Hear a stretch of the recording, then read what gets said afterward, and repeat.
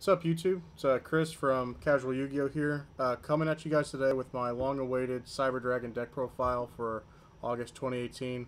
Cyber Dragons was kind of like my first functioning deck that I made, like in, I don't know, the modern era of Yu-Gi-Oh! I didn't start really playing them until probably 5 years ago, but I always loved them. I always wanted them. They were just way too pricey back in the day. But Cyber Dragons just got new support, so it's time to make a new deck profile. So without further ado, let's begin. Triple Cyber Dragon. You can, if you wanted the nicest blinged out version, the ultis are like $90. Go for it, but I don't have that kind of money. So $90 a piece? Yeah. Holy shit. First Ed Near Mint ulti Cyber Dragon. Yeah. So Cyber Dragon, you have to have it in here. He's the original name. If you want to play things like Machine Dupe or just Fuse or do anything rank 5 plays, what this deck does, you need the original at 3. I kind of love this alternate artwork. It looks cool. So that's it for that. 3 Cyber Dragon Core. Core came out in the structure deck with Cyber Dragons like 4 years ago. Core says if he's normal summon, you can add a Cyber spell or trap from your deck to your hand. And because of the new support they added, we finally have more to search than just like Cyber Repair Plant. So he's, I want to say more important than ever. His graveyard effect is more important than ever, which says if your opponent controls a monster and you don't, banish him from the graveyard, special summon a Cyber Dragon monster from your deck. That's pretty much all he does, but he's a great card. 3 staple, like you got to play. And then the new one, Cyber Dragon Hers, 3 of. So he has 2 effects. The first thing you would notice is that he's a level 1. I don't have the room for one for one in here, but if you wanted to play it, that's fine. But he's got 100 attack, so it means he's a machine dupe target, so that's good, as well as Cyber Dragon Core is also a machine dupe target. But he says if he is special summon, you can make this card level 5, and then I think you can't special summon anything other than machines for the rest of the turn. You use about both the effects 50-50. The other effect is if it's sent to the graveyard period, you can add a Cyber Dragon from your deck or graveyard to your hand. It has to be the original Cyber Dragon, but you use both of these effects about the same amount, so I can't say which one's more important or whatever, but he's a definite 3 of. He just helps the deck so much as far as giving you a practical Cyber Dragon monster that you can put in here, that you can fuse with and XYZ with and do all that kind of stuff, but he's also a machine dupe target. It's pretty genius of the of Konami to come up with a guy that can be a machine dupe, but as well can also be a rank 5 play to go into your stuff and be fusion fire. It's pretty... If anyone complains about Cyber Dragon Hers, I just don't think they understand how the deck works. 3 Cyber Dragon Dre, and this card goes right in with, let's see if I scoot it down, 3 Cyber Dragon Veer. So Dre says if he's normal summoned, you can make all Cyber Dragons you control level 5.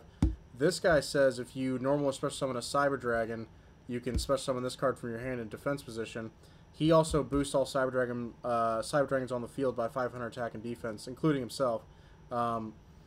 So basically what you do is if you have both these in your hand, you normal summon Dre, and you activate Dre's effect to make everything a level 5, and then on the summon, you're chaining, you chain to the summon, and you special summon Cyber Dragon Veer, and then when Veer is on the field, that's when Dre's effect will finally resolve, and then he will become a level 5. So they made a perfect rank 5 card to go into that. So I play 3 of this. I think he's great. I used to play Proto Cyber Dragon because it didn't activate an effect to contact fuse or whatever, but this card's just better in every way. It's better than the other Cyber Dragon fill-ins that you were playing before. Is its name treated as Cyber Dragon? Yeah, they're all these are treated as Cyber Dragon on the field and in the graveyard.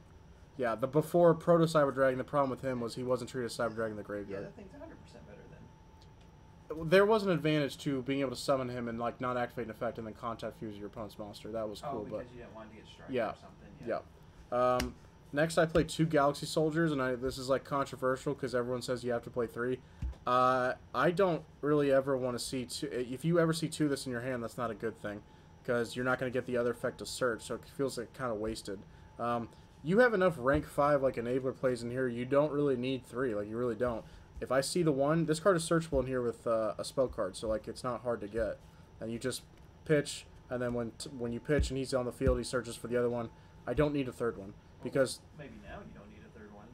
I don't think you need before you needed 3. Yeah. I still made the deck work.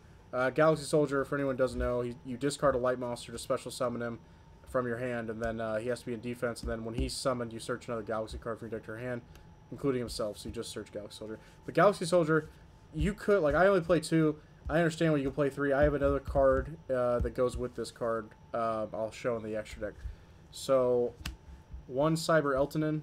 So, this is a card that I've gone back and forth in the past. Sometimes I really like it, sometimes I don't, but this card says you can banish any number of light machines from your field or your graveyard, and however many you've banished, he gets 500 attack for, but once he hits the field, he sends all face-up monsters to the field of the graveyard. So a non-destructive board removal is pretty awesome for monsters, at least, and he's searchable because he's a light machine, and he's searchable even more because of the new card that they added in here, so I'll get to that. But yeah, Cyber Eltanin, I think he's a great card. I mean, you don't have to play him if you don't want to, but I think you kind of make a mistake because it's nice to just have a searchable out to everything. 1 Gearspring Spirit. I haven't seen any other Cyber Dragon player play this. This is kind of my tech.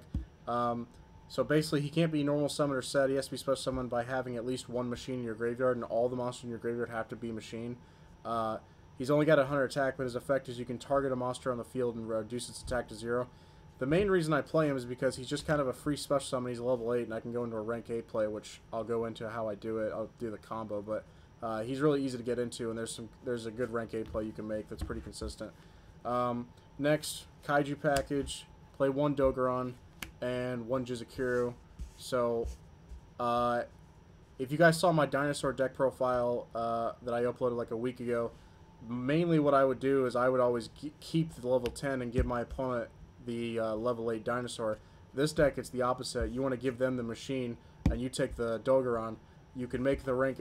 I mean, this is pretty much the play. If you have Interrupted Kaiju Slumber, you can do it and keep the level 8 Dogeron on your field, then special summon Gearspring Spirit, because you usually have a machine already in your graveyard. And then you can go into a rank 8, or you can do this with anything. If you have a Cyber Dragon monster, you can Contact Fuse into Fortress Dragon and then summon him, then go into rank 8. But you just Contact Fuse with the Jizukiro that you gave your opponent. I mean, that play, the first time I ever saw it was in like a tournament. I think it was a Nats or something like that, a world tournament about 2 years ago. So it was like some French kid, so credit to him. 1 Interrupted Kaiju Slumber for the Kaiju play. You could always play another Jizukiro in here to play 3 Kaijus, but that's pretty much it. Everyone knows what that does. So here's the new card, Triple Cyber Emergency. Cyber Emergency says you can add a light machine that can't be normal summoned or set from your deck and add to your hand, or you can add a Cyber Dragon monster from your deck to your hand. I like 3 of this card because I mean, I really never see more than 1 of it in a hand. It's a hard once per turn. You can only activate 1 per turn, but the awesome thing about it is just being able to add any Cyber Dragon monster, and unlike the next card, Cyber Repair Plant, with Cyber Emergency, you don't need a Cyber Dragon in your graveyard to play it. That's the problem with Cyber Repair Plant, is you need a Cyber Dragon in your graveyard to be able to play it. And there's some times where you just don't have that yet. So I only play 2 Cyber Repair Plant because you have great searchability. If you ever wanted to play if you wanted to play 3, you could, but I just play 2 for right now, and I haven't had a problem with it. I like to. Cyber Repair Plant just says add a light machine from your deck or graveyard to your hand. That's all it's doing. 1 Cyber Rev System. So this is a new card they printed as a secret rare, so it's kind of harder to get. A lot of these cards you can do like kind of any combination you would want. I would never tell someone they're stupid if they played like 3, because this isn't a once per turn. It just says you can special summon a Cyber Dragon from your graveyard, and then that monster can't be destroyed by card effects. So like that could be really cool if you get out like something like big with it, or you just need like protection to go into a rank 5 play, whatever. But it's a searchable. All these cyber cards are searchable, so I mean I don't really feel like you need to go overboard with the amount that you play. 3 Machine Duplication. Machine Dupe, now that you have... Before, people played Machine Dupe in Cyber Dragons, and it really didn't make sense to me because you only have 1 target, Cyber Dragon Core, and I just like felt like there was going to be a lot of times where I would draw Machine Dupe and not have a Machine Dupe target, and that's a dead card in your hand, and Cyber Dragons, really, you don't want dead cards. Machine Dupe, now that you have Cyber Dragon Hers and Cyber Dragon Core, that's 2 monsters that you play 3 of each that could be Machine Dupe, so... and if anyone who isn't aware of what Machine Dupe does in Cyber Dragons, Machine Dupe says you summon the name of the monster on the field. Well, the name of the monster on the field is Cyber Dragon, so even though you're using like a low attack monster, you summon the original Cyber Dragon from your deck, and you go up to 2. And then 3 Power Bond. I've never understood why there's Cyber Dragon players that don't play Power Bond. It makes 0 sense. It makes 0 sense. This card can win you a game by itself, and it's not hard at all. The card is absolutely retarded. Like, the monster doesn't get destroyed at the end phase. You take some damage, but like, who cares if you can like take the chance of killing your opponent? I think people were too focused when they make Cyber Dragons on getting out the Exceed. But yeah, they want to stand on an infinity, just like, oh, I made infinity, and like my opponent can't get over it, and then your opponent gets over it and you lost. Oh, all it takes is a Dark Hole. Okay, Yeah. To negate that, like, all right, well, now I just continue. Yeah. And then if that's all your deck does, and they have hand traps or they have set traps or monster effects to stop your next one, and you're like, oh shit. The fusion version of Cyber Dragons, if you build it right, is the superior version because you can put out more damage than like the XYZ version. Like, it's not even close. Triple Overload Fusion. You gotta have the ulti.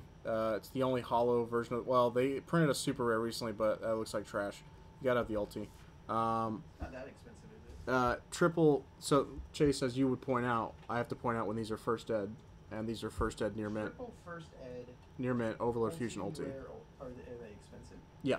Oh. They're like shit. $20-$30 a pop. Oh my! How did you get them? Trades. You just traded people. For Yeah. Well, there was a dude that showed up to the local card shop, and he was like the Cyber Dragon guy that like had all that in his binder. He had 3 ulti Cyber Dragons original print, and I was like, tempting, but no, can't do that. But $90 a piece. yeah. Anyway, Overload Fusion. Now that we're in like Master Rule 4, I do generally would rather I play this deck generally in Master Rule 3, but you can play it in Master Rule 4. It's just going to be a little slower. You can literally always play an Overload Fusion. It's just whether you have the zones to open up to do it. But like if you have nothing out there, Overload Fusion is pretty much always live. I don't know why you wouldn't play it. It gets out, no secret, it gets out Rampage Dragon. Rampage Dragon's like the most busted fusion ever, but we'll get to that. But 3 Overload Fusion, 1 Foolish Burial. Foolish Burial can dump Cyber Dragon Core or any other Cyber Dragon you wanted, but to give you another fodder for something. But Foolish Burial, you dump Cyber Dragon Core from your deck to the graveyard, and then you use Core's effect to banish itself if your opponent controls a monster, and it gives you a free Cyber Dragon on the field. So, yeah, staple, I would say. 1 Instant Fusion, you could always bump this to like 2 or 3 if you really wanted to. Instant Fusion gets out Panzer Dragon, which is a level 5 machine. That's the entire reason you're playing it. You could play more if you want to. And lastly, 1 Limiter Removal. I don't understand. Like, if you're playing a machine deck that's trying to kill your opponent, why the hell do you not play Limiter Removal? Limiter Removal is not the original attack. It's the current attack of the monster. So, like, in a deck that uses Power Bond, and you can, like, hey, I Power Bond into, like, something that has, like, 4,200 attack. If you go Limiter Removal, like, how do they survive that? It attacks 3 times, 8,400. It's ridiculous. But Limiter Removal is a one of. It's worth the risk. It's worth trying it. Like, Limiter Removal can win you a game by itself. And then onto the extra deck. So, like I said, the 1 Panzer Dragon for the instant fusion play. If you don't actually go into a summon with him, an XYZ summon, if he stays on the field and instant fusion kills him, he'll pop a card on your opponent's field. So, I mean, it's not terrible, but he's just there for the rank 5 plays.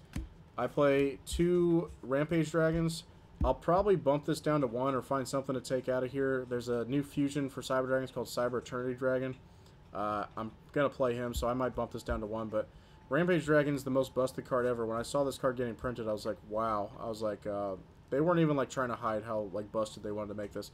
So basically, when he's fusion summoned, you can pop spells and traps on your opponent's field up to the number of materials you used to make him, which is at least always 2. And then, and he just takes Cyber Dragon monsters.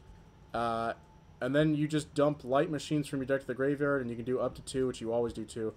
And then he gets to attack that many more times. So basically, you can dump 2 light machines, and he attacks 3 times. He pops back over when he comes on the field, and you can summon him with Overload Fusion or Power Bond.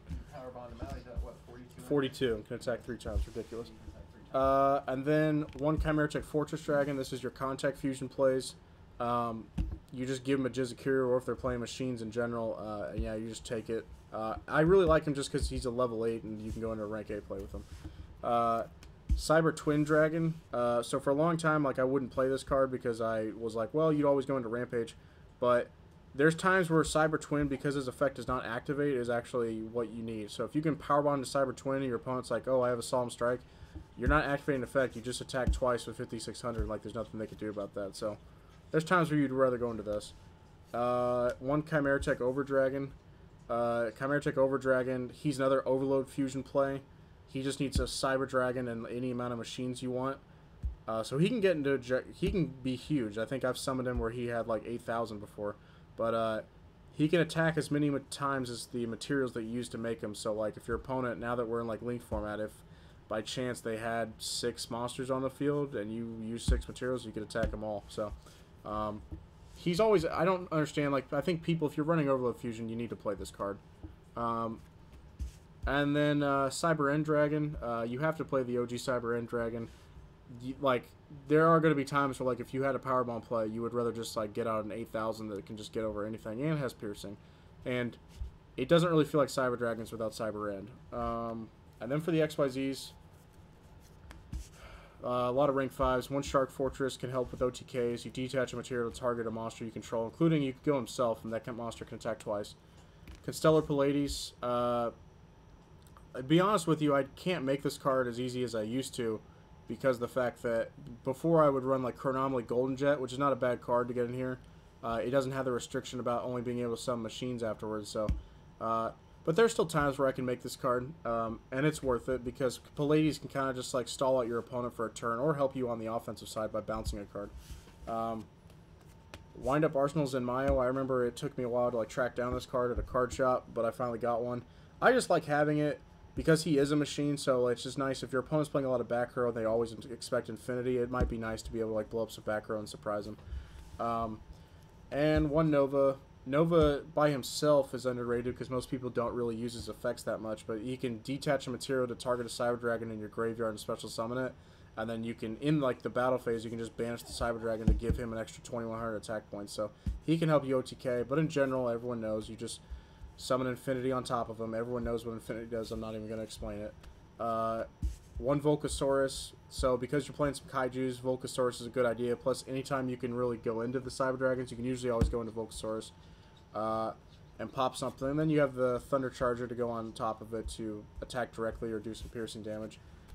And then lastly, the rank 8 is number 90, Galaxy Eyes Photon Lord. So he can stop monster effects. The rank 8 is really easy to do. Like I said, you can contact Fuse, and then if you have Gear Spring Spirit, you can make him. Or if you have the Kaiju Slumber play, you give them the you get the Dogoran, and then if you can make either one of those, contact Fuse or Gear Spring, you can go into them. But basically what he can do is detach material to negate a monster effect, and then on your opponent's turn, I believe, you can just add a Galaxy card from your deck and put it on this card as materials, a Galaxy monster. So you just, if you haven't played your Galaxy Soldiers yet, you just grab one from the deck and put it on them as materials. So that's not bad at all. You could play Titanic Galaxy as your rank 8. I don't really care what you do. I just like this guy a little bit better. But that's it for the deck profile. Cyber Dragons is one of, if not my favorite deck. I love it. And anyone who says that like Fusion's not the way to go with Cyber Dragons, I wholeheartedly disagree with them. So anyway, that's it for us. Like, comment, subscribe, and have a nice day.